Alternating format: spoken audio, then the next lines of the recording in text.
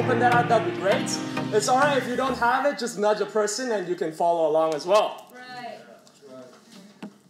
As I've been notified, we don't have that much time, so we'll jump straight into it. But before we do, I just want to say a big thank you to Candice for sharing so vulnerably to us what the cross means to you. And also appreciate James for sharing a powerful contribution with us, amen. But I love that both of their short talks kind of lead into what we're going to talk about today. Both of them, to some extent, mention, we don't deserve this. We don't deserve that. And my title today for you is, you don't deserve grace. You don't deserve grace. Okay. What's the definition of grace? Free and unmerited favor. So by definition, grace cannot be deserved. Because grace itself is defined as something that you're not worthy of. No one is entitled to receiving grace. And if there was somebody, that would be Jesus Christ, who did not receive any grace. I want to ask you today, do you take grace in your life for granted? It's easy to take grace for granted, isn't it? People treat you well all the time, and you notice it only when they stop doing that. So before we jump into the lesson, I want to say thank you to my beautiful wife. You know, Evelyn, you are so patient. You are so forgiving, and I'm so lucky to call you my wife. I appreciate your grace so much. Love you, honey. But I want to ask you today, do you take grace for granted? Today we're going to look at a parable. The parable is called Workers in the Vineyard. You may notice if you've been to Sunday school. And we can find this in Matthew chapter 20, verse 1. Let's jump straight into it. Here the Bible says, "For the kingdom of heaven is like a landowner who went out early in the morning to hire workers for his vineyard. He agreed to pay them a denarius for the day and send them into his vineyard. About 9 in the morning, he went out and saw others standing in the marketplace doing nothing. He told them, 'You also go work in my vineyard, and I will pay you whatever is right.' So they also went. He went out again about noon and about 3 in the afternoon and did the same thing. About 5 in the afternoon, he went out and found still others standing around. He asked them, 'Why have you been standing here all day long doing nothing?' 'Because no one has hired us,' they answered.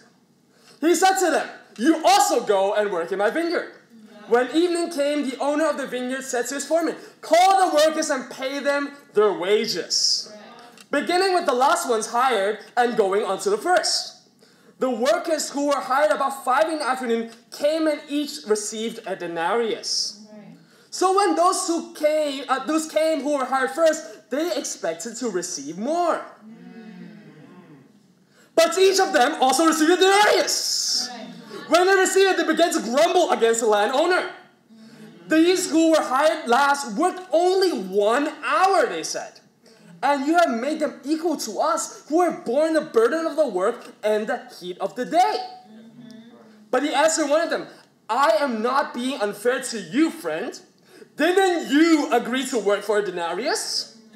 Take your pay and go. I want to give the one who was hired last the same as I gave you. Don't I have the right to do what I want with my money? Or are you envious because I am generous? So the last will be first, and the first will be last.'" Point number 1, it is fair for God to do whatever he pleases. It is fair for God to do whatever he pleases, amen? Everyone was paid what was agreed upon between them and the landowner. Let's read verse 9 to 12 again. Here it says, "The workers who were hired about 5 in the afternoon came and each received a denarius." If you look at verse 2, it says, "He agreed to pay them a denarius for the day and send them into this vineyard," right? So actually, technically, no one was underpaid. Right. So when those who came were hired first, they expected to receive more. Yeah. What they didn't understand was that, hey, why are these people who were hired later paid the same amount as us who were hired first? Right. But before we look into that, we need to understand that no one was underpaid or cheated. Right. If they signed a contract, they were simply paid amounts that they initially agreed to. The workers hired earlier complained because they felt like those hired later did not deserve to be paid the same amount as them. They're like, we put in more work, how come they get to work less and get paid the same amount?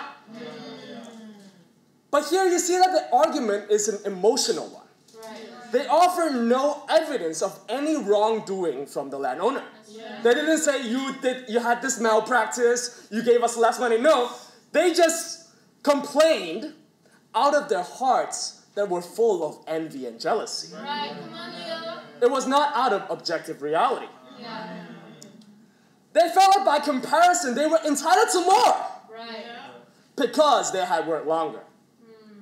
That's like Christians feeling like they've been in the kingdom of God for longer and therefore they should be recognized for what they have done for God. The landowner had the authority to pay whatever he felt was right to the late workers because he said, I will pay you whatever is right. So he had the authority. He had the right to overpay them. They could have gone like, Master, that's not very smart because you are totally economically making no sense here. They could have made that argument, but they could not have said, you have no right of doing that. Right. Come on. Matthew chapter 20, verse 13, it says, but he answered one of them, I am not being unfair to you, friend. Didn't you agree to work for a denarius? Take your pay and go. Right.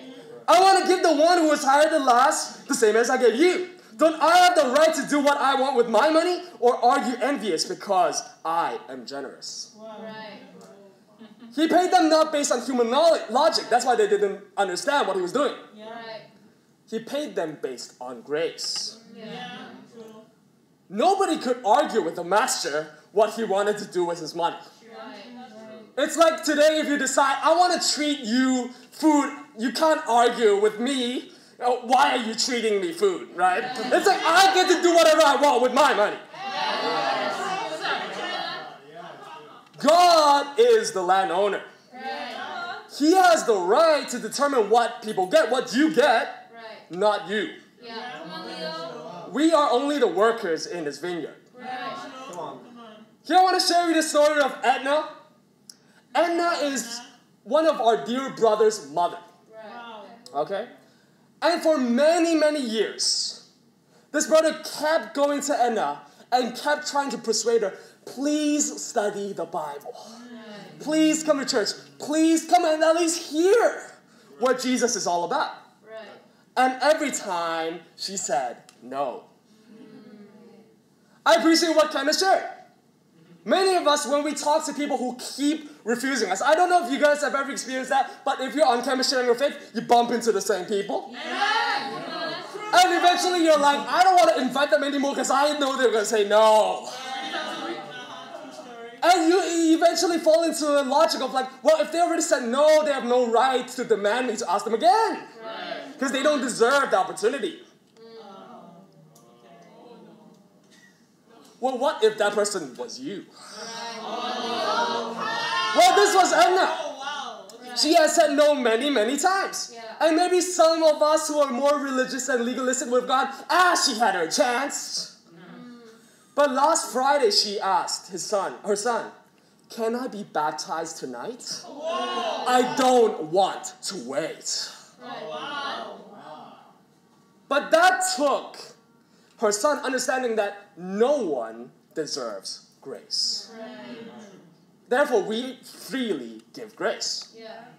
And that's what God does. It is fair for God to do whatever He pleases. If you want to give this lost person a billion chances just for them to be saved, isn't that a good thing?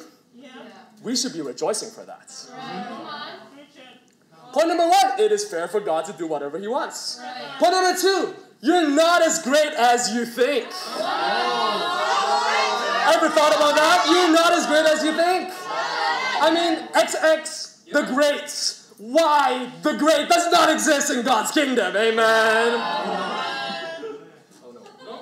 And many of us identify with the workers who put in a day's of work. Maybe that's what you're thinking right now. Oh, those people work longer. That's me, Leo. That's me. I was hired earlier than those people.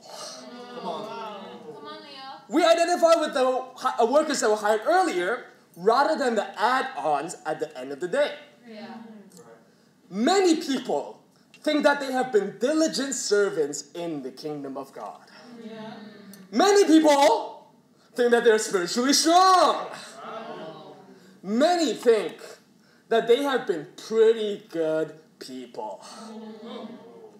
Is that you today? Maybe you're like, I think I'm pretty strong, spiritual, pretty solid, you know? Like whenever people talk about people struggling and having this sin and that's it, that's not me. You know, as Leo is preaching right now, he's talking about my brother or my sister, not me. I'm good, bro. The workers forgot that it was the landowner that gave them a chance. When you think about it, it's kind of funny, isn't it? They come to the landowner to complain about the pay, even though without the landowner hiring them, they would not even have a denarius to live on. So if the landowner didn't hire them, they would have nothing to complain about. They would be sitting around sucking on their thumbs. And yet they were complaining. Matthew chapter 20, verse 6, it says, about 5 in the afternoon, he went out and found still others standing around. He asked them, why have you been standing here all day long doing nothing? Because no one has hired us, they answered. He said to them, you also go and work in my vineyard. There's actually, in fact, absolutely nothing that separates those who were hired earlier to those who were hired later. If those who were hired earlier were not hired, they would have been in the same situation as those who were hired later. And so they were all without a job. Isn't it hilarious that they are the ones being ungrateful and complaining to the landowner? Come on, Leo. Without the landowner hiring them, they would have still been outside in the marketplace doing nothing. In the same way, without God, you would still be lost in darkness and having no purpose in your life. Come on, Leo. And I love the hypocrisy that some of us show. If the roles were reversed here, right? Let's say those who were hired earlier were in fact the ones who were hired later. I'm sure they would not have any complaints about the situation. Come on. Right? I get to work less and I get to pay the same amount. I'm happy. But because they work more and they compare and they feel like we are entitled to being paid more, that's why they complain. That is hypocrisy. Come on, Leo. I bet when they were complaining to the landowner, they didn't even think about those who were hired later as real human beings. As human beings who had families to feed. As human beings who needed that money to survive. My friends, we all need a bit of compassion and grace in our lives. Come on, Leo. Disciples, today, have we lost touch of that? Have we lost touch of how people out there and people around us need compassion and grace? Come on. I want to share with you a story of Sunil. Come on, Sunil. Sunil, he was so depressed to the point where he attempted to commit suicide multiple times. Every day he lived without hope. And he waited for his life to end. But praise God, at his lowest point, he met disciples. And he found hope in Jesus. And last week, he was baptized into the kingdom of God.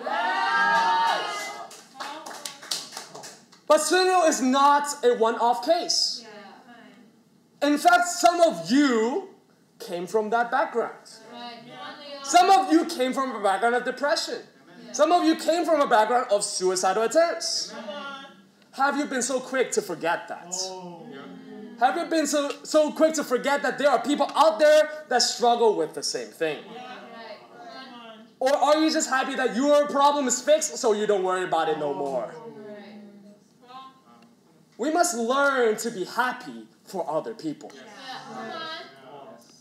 I want to ask you today, do you really have compassion for those you see as lesser in your life? Right. For those you see as the lost, Yeah. as those you see as the less talented, as those you see as the less promising people. If they become Christians, the less promising people. And as those you see, you need more effort in being patient with. Do you have compassion for those people? Right. Come on, Leo. Come on.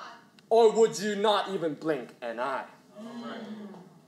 Point number 2, you're not as great as you think because there's absolutely nothing that makes you different from any one of those people. Right. Come on, Leo. Point number 3, do you really want what you deserve? Come on. Romans chapter 6, verse 25, the Bible says, "For the wages of sin is death, but the gift of God is eternal life in Christ Jesus our Lord." Right. If God gave each of us what we deserved, we would all be going to hell. Yeah. That's true. Come on. That's what we deserve. The Bible literally says, the funny thing is the Bible uses the word wage here, Yeah. which is exactly what these workers were demanding, weren't they? Right. They're going, I put in this work, and I deserve to get paid this amount. Right. Well, the Bible is saying you work so hard to sin, and what you deserve is death. And yet, in God's grace, He has given us in heaven a gift. Yeah. Come on.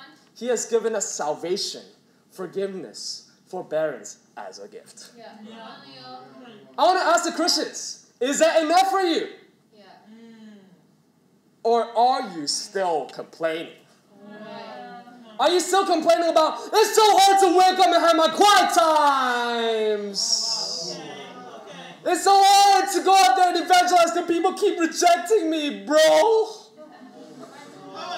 It's so hard to give my heart in relationships because they hurt me. Come on. Is Jesus dying on the cross not enough for you?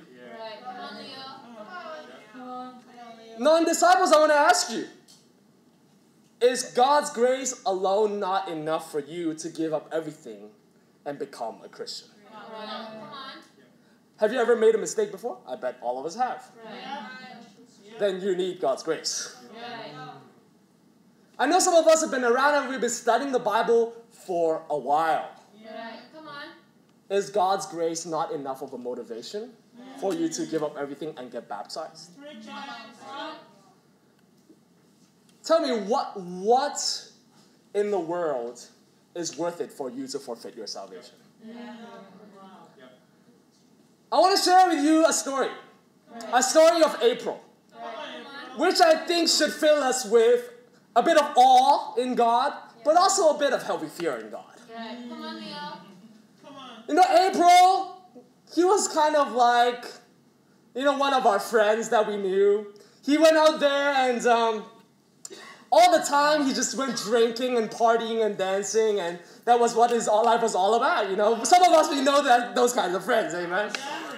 Come on. He just lived a life that was just like, yeah, let's go all out and just seek pleasure. Right. Come on. And he made a mistake, good mistake, in a way that it's a good mistake, but it's a mistake if you want your life to go well, don't pray this prayer. Right. He was like, God, please humble me and help me to see I am in sin and my need for you. Oh, no. Well, if you pray a prayer, you can be sure that God's going to answer it. And so he got into an accident. Right. He broke a bone in his leg. And then the doctors found out that all around his leg were cancer cells. And his leg needed to be fully amputated. But you know what? It was that experience that made him see, wow, I really need God. Right. Come on. He prayed to be woken up from his sin and see his need for God. And amen, he did. He was woken up from his sin, and he saw, I need to be baptized. I need to become a Christian. I want to ask you today, if you're already studying the Bible, is it going to take your leg breaking and you having cancer for you to get baptized? If not, what are you waiting for? Hurry up and become a Christian. You got to be grateful for God's grace and take a hold of this incredible gift.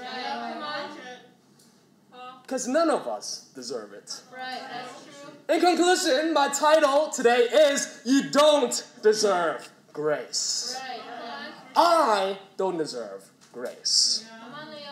Point number 1, it is fair for God to do whatever he pleases. Right. Point number 2, you're not as great as you think. And point number 3, do you really want what you deserve? Right. My prayer is today's lesson is short but sweet. And I pray that it motivates you to really get to know this grace. And you know, we all know those people who know grace and yet take advantage of it. Let me tell you something, knowing grace and not responding to it is worse than not knowing it in the first place. So if you're already studying the Bible, the onus is on you to hurry up and respond to God's grace. And if you're hearing this message and you're like, wow, I really want to know what God's grace is like, then I want to encourage you, after this service, find a Christian that invited you and study the Bible. Study the Bible, get to know God's grace, and become a Christian so you'll be saved. And finally, to my lovely fellow brothers and sisters, let's all be grateful for God's grace. Amen. If you're a Christian, then I don't want to hear you complaining all the days of your life, okay? You wake up, you read your Bible, you pray, and you be fired up, okay? All right, so that's it for today's lesson.